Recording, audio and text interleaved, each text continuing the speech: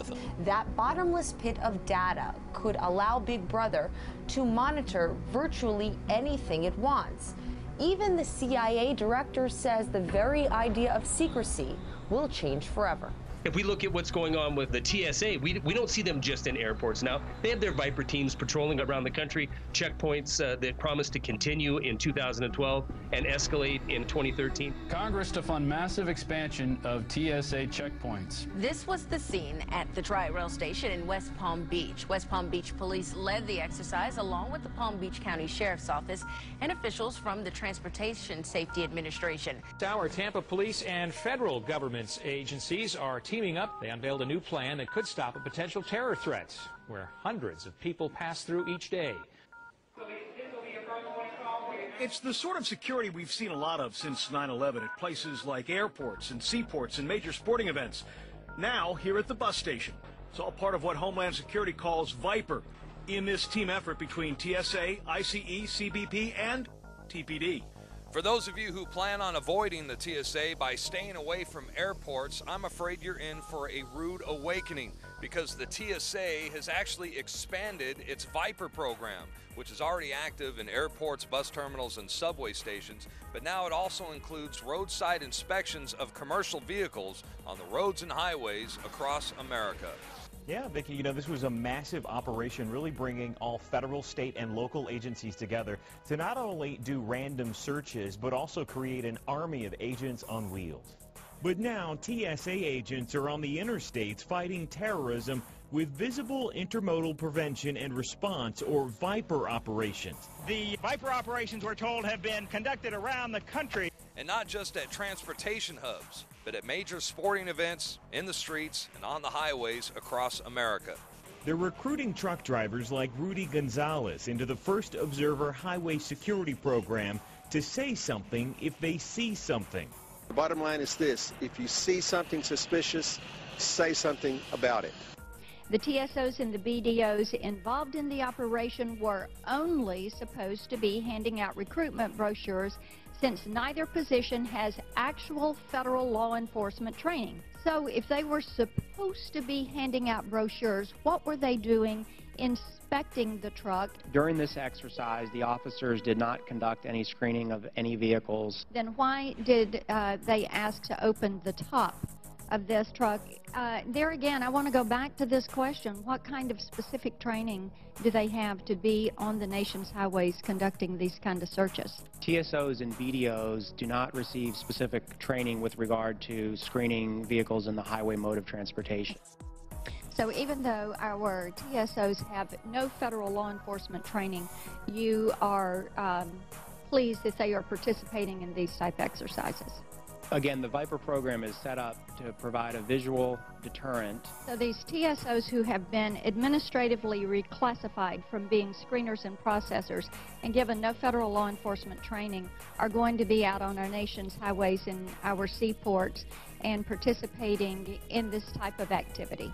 And now it looks like domestic drone use is going to come to an airspace near you. Drones, they're not just for Yemen anymore. Look at the fact that we're now flying drones for domestic law enforcement around the country. Of course we're going to see this spread to the general public. We will be under the eye of Big Brother. Unmanned drones that can tase or shoot a person from the sky and can even launch a grenade. Is this the next phase of the police state, where cops can play video games with our civil liberties and with our lives? Check out these cyborg insect drones. They're called nano-quadrotors. So these devices can be controlled from far distances, and they may look teeny tiny, but they're actually equipped with cameras and microphones. That technology is advanced enough that it could land on you, use its needle, and take a DNA sample, or it could inject a micro-tracking device under your skin. It would feel like the prick of a mosquito bite. A 50 gigapixel camera. It's called Aware 2 camera system. Kind of looks like another insect with hairs, but those are actually wires and ports, parts of multiple cameras to take multiple pictures from multiple angles. I think there's 98 of them. And now they're going to have these drones, and it's not only the big cities. Every small town, every small city is going to have their drones. And of course, the federal government is, as you mentioned, supplying these things. They're all federal agents, various federal agencies have them. Undoubtedly, the state police will have them, the local police. They also are developing X-rays that can see through the walls of your house. Now using X-rays to X-ray you while you drive around. That's right, using the same technology that's in those airport scanners. Feds are now using these mobile X-ray vans, and they can see through cars, walls, and clothing. You can conceal a powdered explosive within a vehicle which would not be detected by one of these new X-ray devices.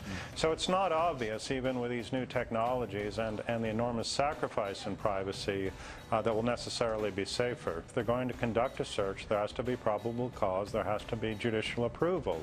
What we don't want is the police investigating everybody. We want them investigating the bad guys. And the feds are looking at making everybody wear taser bracelets when they get on airplanes. No, the feds actually heard a proposal on that. They're not joking. They're looking at it and thought it was a very good idea. They can spy on you in your backyard while you're sunbathing. And as you say, they can taser you, shoot a baton into your head, or even kill you with a grenade. And we're supposed to feel safe about this. We're supposed to think this is to fight terrorism, when of course it actually is terrorism. Most of what we're told about terrorism is, I think, phony baloney. Well, that sounds like a frightening prospect, but is this simply a price that Americans are now going to have to pay to help their government protect them from the threat of terror? There is no threat of terror. That's a canard. As an American, I have a 662,000 to 1 chance of winning an Olympic medal. If I take a bath tonight, I have a 685,000 to 1 chance of drowning in that bathtub. If I walk outside after this interview, I have a 2.3 million chance of being struck dead by lightning. On an average year on this planet, my chances are 3.2 million to 1 that I'm going to be killed by a terrorist. So what we see building out of 9/11, the Patriot Act, and ending recently with National Defense Authorization Act 2012, and every other piece of so-called legislation that's protecting the people, is the enriching of the financial super elite in the security industrial complex. We see a perpetuation of the finocracy, where financial interests write legislation that govern this country. All this talk of fearing Ahmadinejad out of every closet or coming out from underneath everybody's bed is nothing more than a fear tactic so we can enrich a very few people on this planet. Look, do you want somebody with a bomb walking into a football stadium or an airport? Yeah, that's their reasoning for everything. That's their reasoning for taking all of our civil liberties away. I'm not buying it, okay? They fearmonger, they use fear as a way to sell this bullshit. This is thought police. This is out of 1984. You can't think a certain way, because if you think a certain way, they're going to predict that you might do a crime in the future. Started with the federal government. One hand, the Patriot Act, and the other hand, the president deciding to become judge, jury, and executioner on an American in a foreign country. He doesn't need a trial. We don't have time for a trial. The evidence of guilt is so overwhelming. And it first starts as we're trying to find terrorists. Then it goes to, well, we're trying to find all criminals. Well, do you want a drug gang member going into your neighborhood? Then it goes to, well, look, do you want a druggie going into your neighborhood? Well, that guy took drugs once, and well, then that guy did this and that guy did that. Next thing you know, it's spreading, and it's already spreading. We already know that the programs they had for terrorists, they're now saying that the drug gangs in Mexico are also terrorists of a different kind. So it spreads and it spreads until we become 1984. And if you get a little too nervous on any given day going into any given mall, well, the future attribute program believes that you might do something wrong in the future. So they have this big Utah facility now. It's sweeping up everything. So it is all about, at this point in time, their own self-restraint, which frankly, from what I've heard on the inside, ain't being used. More importantly, there are provisions of the Patriot Act which have been implemented in secret. That is to say that you or I, as a citizen, do not know what necessarily we're doing to break the law, because they've made the actual violation secret. The DOD has all the guidance, requirements, capabilities to do what's necessary to protect the government and our infrastructure now. They just choose not to do that. They're looking for additional verbiage and authorities, which they really, frankly, don't need. But they want those authorities over, over private companies. They do. And they want to say, you have to now share all this data with us. If there's potential for abuse, there will be abuse. People don't understand human behavior. People cannot understand the savagery. This savagery that people evince, that how people that share DNA with us, they don't understand why people could want to fondle, why cops can do things. Why, when you look at tapes of Occupy Wall Street and you see somebody standing there, you see a guy about to retire wearing a white shirt, take out a club or spray somebody. When you let human beings in charge of a structure, you will see this aphrodisiac of power literally evolve in any system. Go back to Caesar, the Milgram experiment, the Stanford prison experiment. Look at it. It's documented.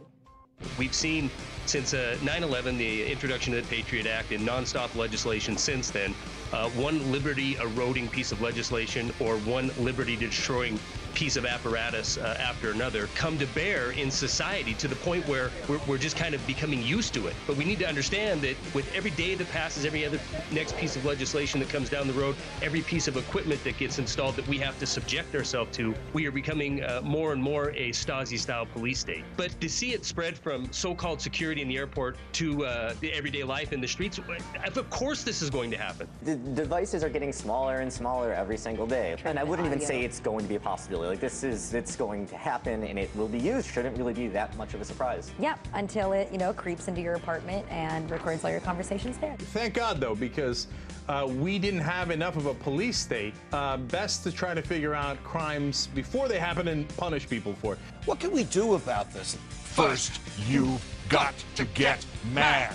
We also have to focus on the vast network of industries that are making so much money off these drones and all the rest of the police, the tanks that the local cops have and so forth. All of your money being used to enslave you while private companies that produce all this equipment, the naked body scanners, make the money. They take your tax money, private groups profit, while they turn you into a total prisoner.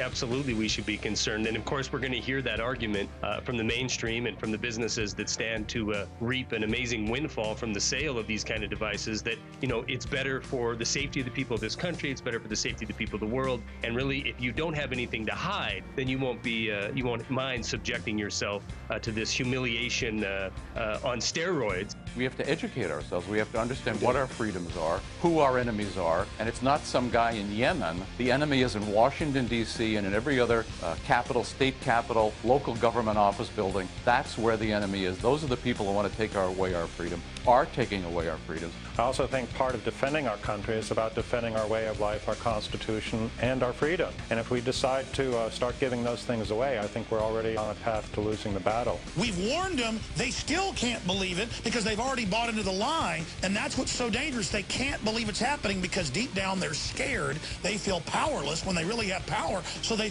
play a mind trick of, well, this isn't really happening. Folks, there's no room for denial. Even your own instincts out there, everybody's freaked out. Your own good old boy guts, your own sixth sense is telling you, mayday, mayday, mayday. One day, somebody's going to have to make a stand. One day, somebody's going to have to say enough. We have accepted the notion that we should be treated like cattle. Make us safe, make us secure, put us in the barbed wire. It's time for the American people to stand up, shrug off the shackles of our government. So I think we should all rise up and we should stop this administration from what they're doing because they're destroying this country. I want my country back. I want it back right now. I'm sick of it. I'm sick of all of it. Get mad and get focused and say, you're a bunch of terrorists that have hijacked this country. Well, I want freedom. We're going to take this country back. We are no longer that generation that doesn't care. We are no longer that generation that's prepared to sit back and take whatever they give us. We are now the generation that will stand with everyone who's fighting back. We hope you'll show solidarity with us and send a strong message to this government that they can't throw their cuts at us. We're going to stand up and we're going to fight back.